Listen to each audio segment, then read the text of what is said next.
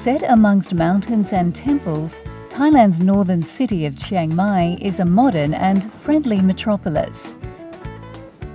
A walk along its streets reveals the history of this former northern capital of the ancient Lanna kingdom. Visitors can still see the remnants of the city walls built during the 13th century. In fact, the name Chiang Mai means New Walled City. This monument is here to commemorate the meeting between the kings of Chiang Mai, Lamphun and Sukhothai in AD 1276, when they agreed to live peacefully together. Visitors come from all around the world to pay their respects to this monument by giving a Y at the monument's base.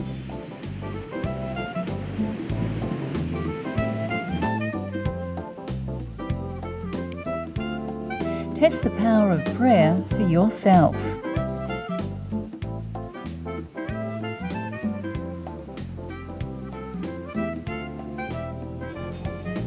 This is a great city to explore by bicycle. The streets are wide and easy to negotiate. This is Wat Suan Dok. It was built in 1383.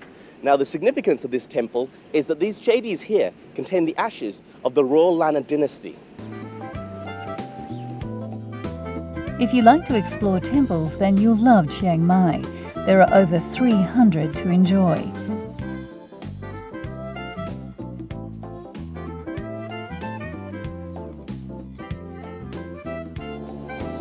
Our next stop was Doi Suthep, the famous temple that towers 1,676 meters above the city.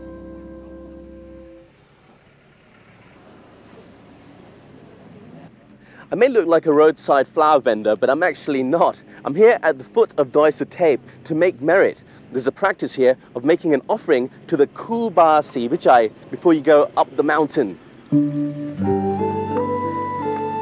Visitors offer flowers and light incense before making the climb up the steep mountain.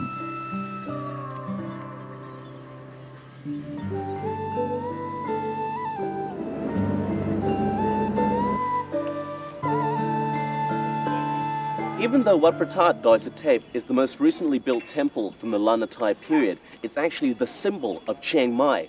They found the spot for this temple by letting an elephant roam at will along the mountainside. It found its spot by trumpeting once, circling 3 times, and then sitting down to mark the spot. An auspicious spot for Wat Pratat Doi Suthep. There's over 300 steps along this Naga staircase, which I'm now going to try and climb. Doi Suthep is 16 kilometers northwest of the city. The temple was first established in 1383 and contains many interesting corners and courtyards.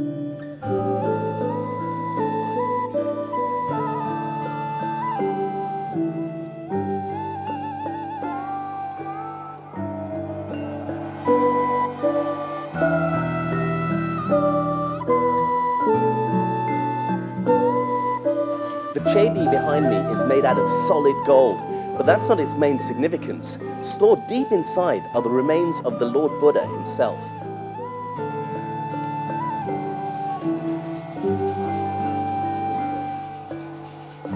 It was only after walking all the way up that we realized it might be a whole lot quicker to take the cable car. A much easier way to get up and down Doi Suthep is on the cable car. This one's only 6 months old.